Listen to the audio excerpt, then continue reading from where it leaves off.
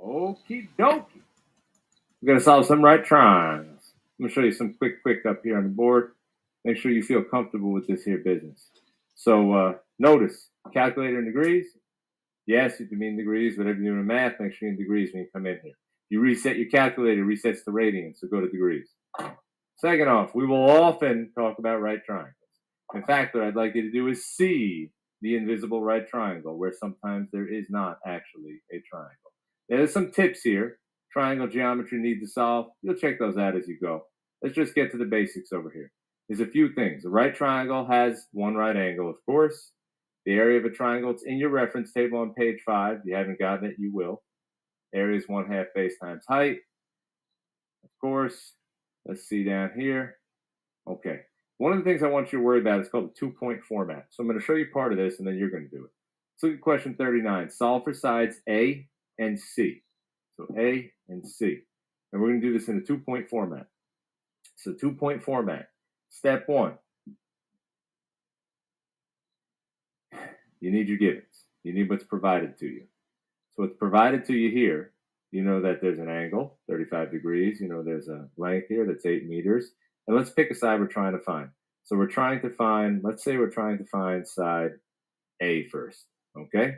Now, hopefully you remember from the past, when you have an angle on a side, you're looking for another side, this is SOHCAHTOA, which you can do from your reference table, page 5. Anyway, SOHCAHTOA, if you put yourself at the position of the angle, here it is 35 degrees, side A is adjacent. The 8-meter side is opposite. So this is the adjacent. You should label that. This is the opposite. You should label that. And always across from the right angle is the hypotenuse. You should label that. You should label that so that you don't make a mistake while you're working. So over here, if you list, what do I have? Well, I know my angle is 35 degrees. I know that the adjacent side, that's side A. We don't know what that is in meters. We have the opposite side. That's 8 meters. And so we're trying to find this adjacent. That's really our question mark. That's our unknown. The equation that we're going to do here, when you have an angle, adjacent, and opposite, OA, if you go back to your SOHCAHTOA, that's OA and the angle. That's OA and the angle. That's tangent right there. So your equation, part of your step 1 is put your givens, put the information that's provided to you, and then also put the unsubstituted equation. Tan of theta equals opposite over adjacent. That is the unsubstituted equation. And so now, step 2, substitute. We've got everything we need. So let's substitute.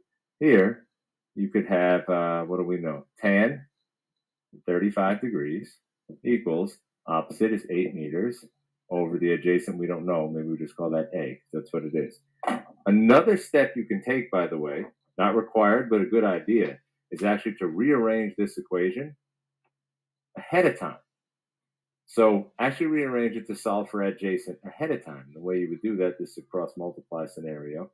You would end up with the adjacent equals opposite over tan theta. And so then when you substitute down here, you would actually be all set. A equals 8 meters over tan, 35 degrees. Regardless of how you have it set up, step 3, we don't actually need to see the intermediate step. You should do it, but I'm not grading it. You should actually put it on the paper because I can see if you made a mistake. You just have to solve this. So when you solve this, A equals, you do the math. See, do I have a calculator out handy? 8 meters divided tan 35. Okay, let's try that out. 8 divide. I got 11.4 meters. The unit here is meter, so 11.4 meters. Good, done. Now, because this is a 2 sig fig problem, really, this is 11 meters. That's really the proper way to put this. So what I'd like...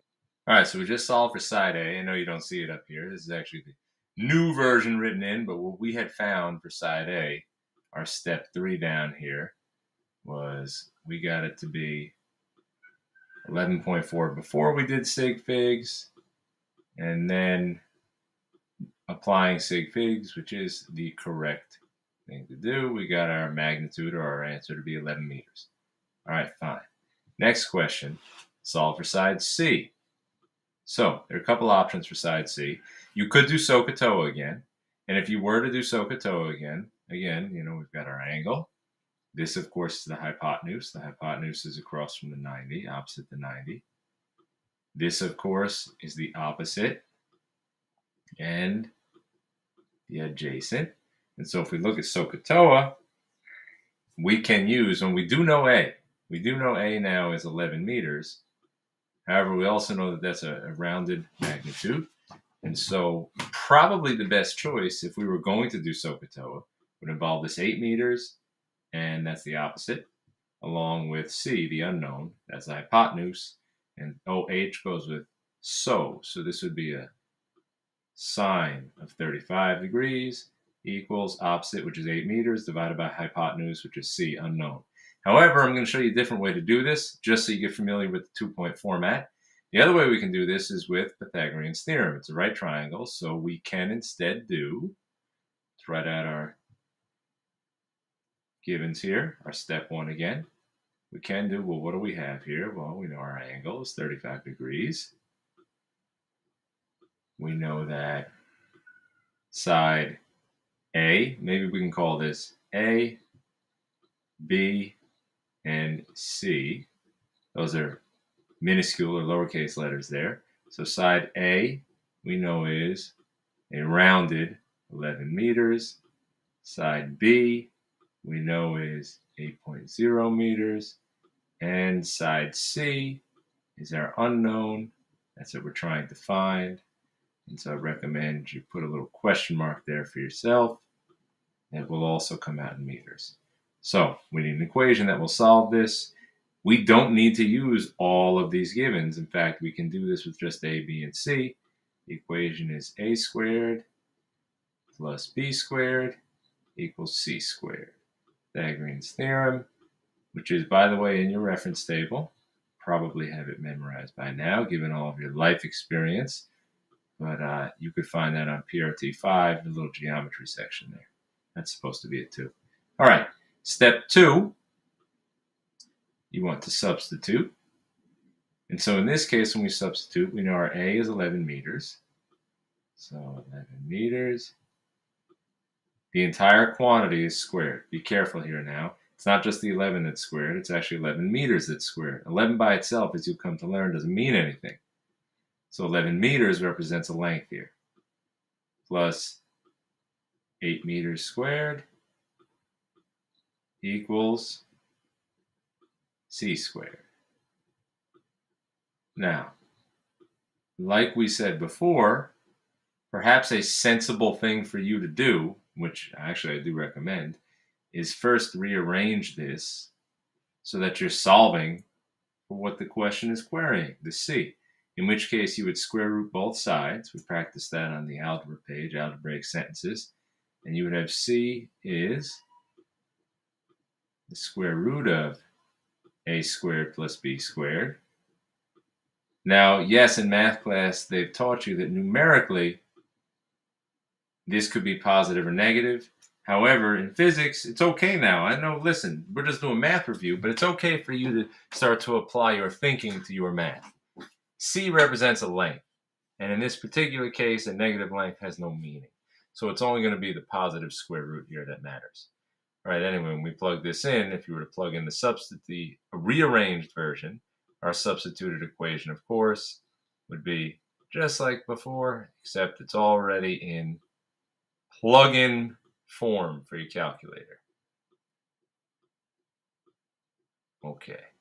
Now, next step, you can show your intermediate steps. You can do your 11 squared as 121. You can do your 8 squared as 64. But the only thing that I'm grading is the answer. So I'm going to leave some space here because I'm going to talk to you about those other steps in just a moment. But basically, C comes out to, no matter which way you do it, give me a second here. So I'll do a little something in my head, which is not a bad thing. Is this reasonable? 121 plus 64. What's that? That's 185. So 185 square rooted gives you 13.6 meters. And of course, to sig figs, that would give us 14 meters. Now, there is a little bit of room for debate here, and let me just clear all that up. First and foremost, if you want to do the next line of math, sometimes people try to be real smart. Oh, I know 11 squared. I don't need to write 11 squared. I can just do what it is. Sure, it's 121, but the meters are also squared. So this is equivalent to 121 meters squared plus 64 meters squared. Okay? And actually, if you're really being fussy about it, which you don't need to in this course, you might even try to take this guy to 120 for sig figs. But there's a general rule for sig figs, and that is don't do that. The rule is take it another step, another decimal place or another place value further / farther than the answer requires. So this is 2 sig figs. This is an intermediate step. Make it 3 sig figs. With that in mind, you might then argue, well, wait a minute. The 11 squared plus 8 squared is really an intermediate step to getting the answer. And if that's the case, shouldn't this 11 then carry an extra sig fig and make it 11.4? Actually, I couldn't argue with that. We would have to look at the context in order to determine whether that is completely correct, but I couldn't argue with that. So if you wanted to put in 11.4 meters squared, you could go ahead and do that, and that would be all right. So you could do it just like this.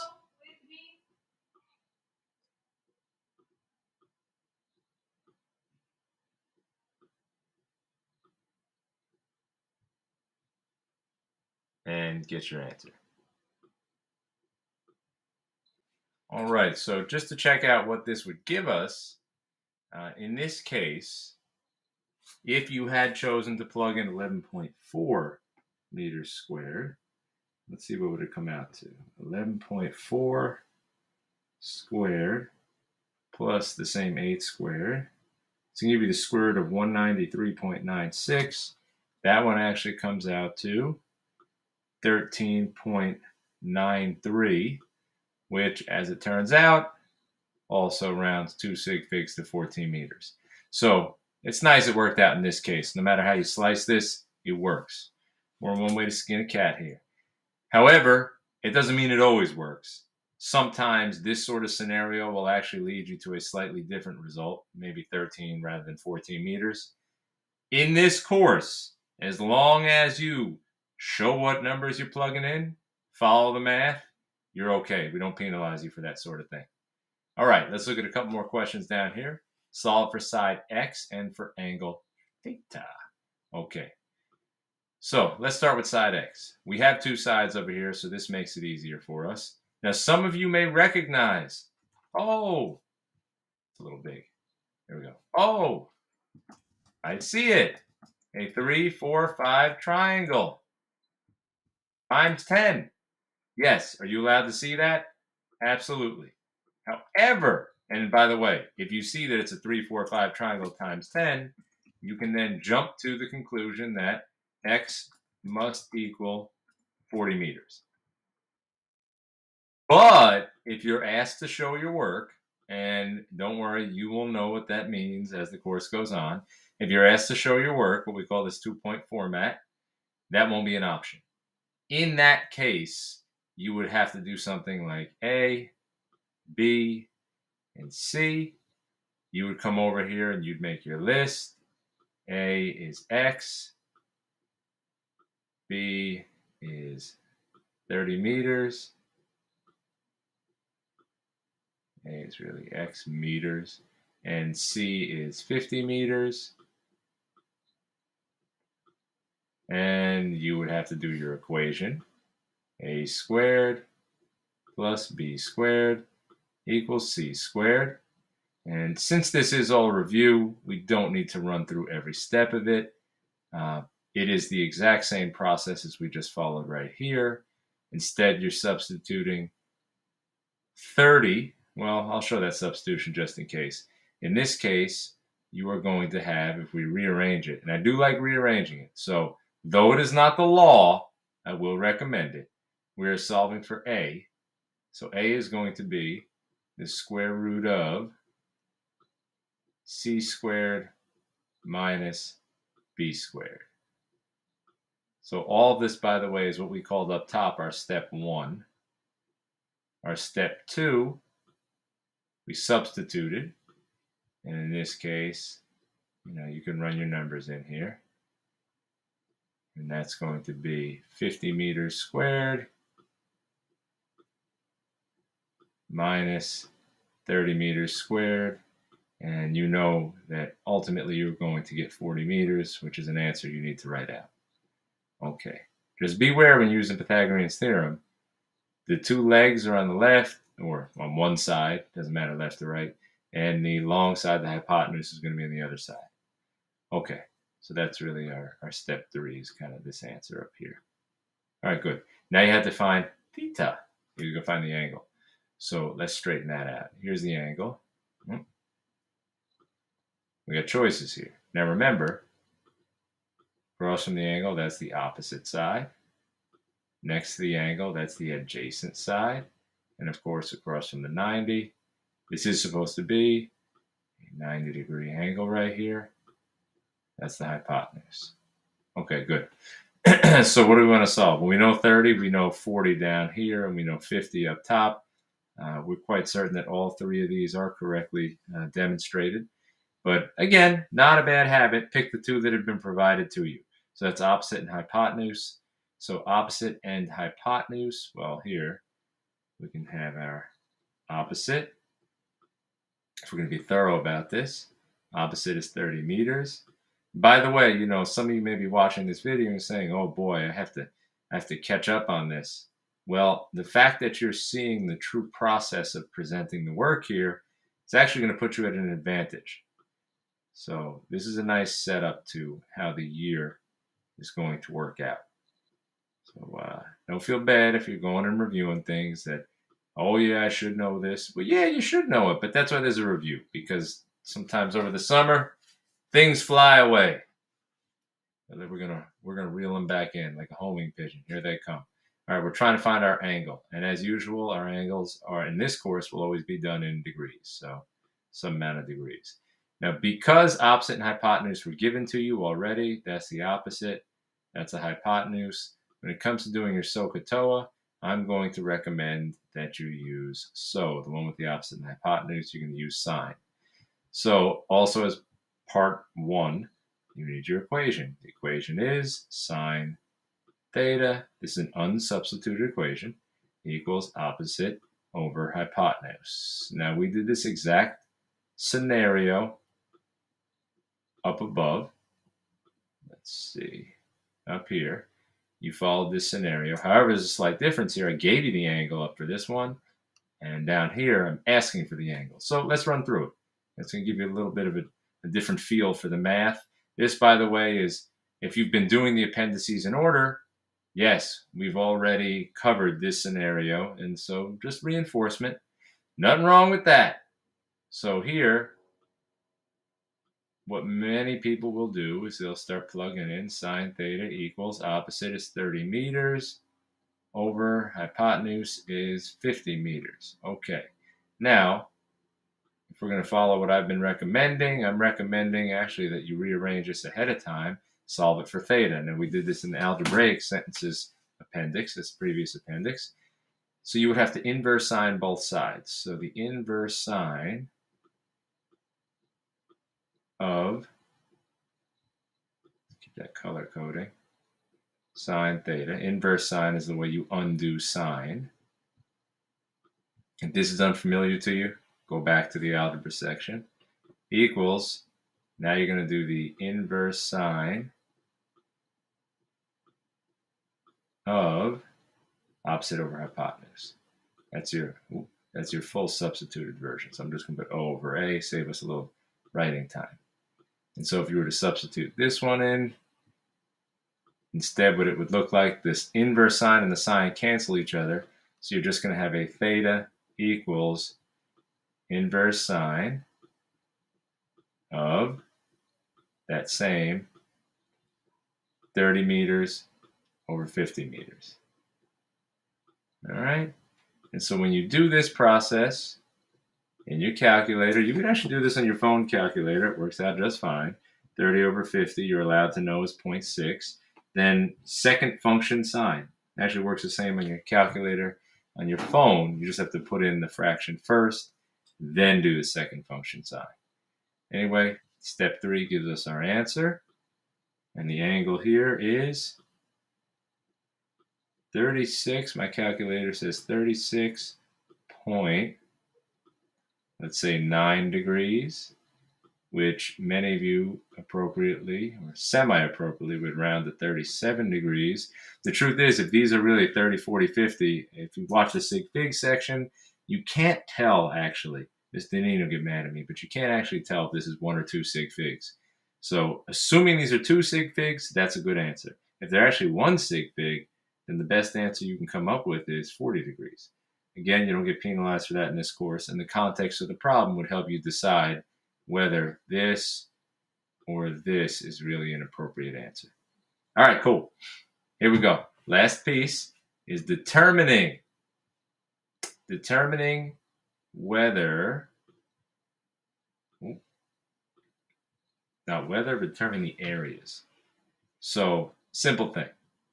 You should know by now. If you don't know, go look at your reference table. But there are certain things that really should be memorized. You should know the area of a triangle. So knowing the equation that you're going to use actually makes your life a little easier at times. You don't have to know it ahead of time. But in this case, knowing that the area of a triangle is 1/2 base times height actually makes your life a little nice, because when you're setting up your givens here, you already know what you need to write. You want the base and you want the height. So from this triangle up here, from 6.1, the base here would be the adjacent. And so that one was, here I'll put B for base, was 11 meters. Although we went through the problem and we said this could also be correctly and appropriately considered 11.4 meters. And we'll talk about that as we plug in.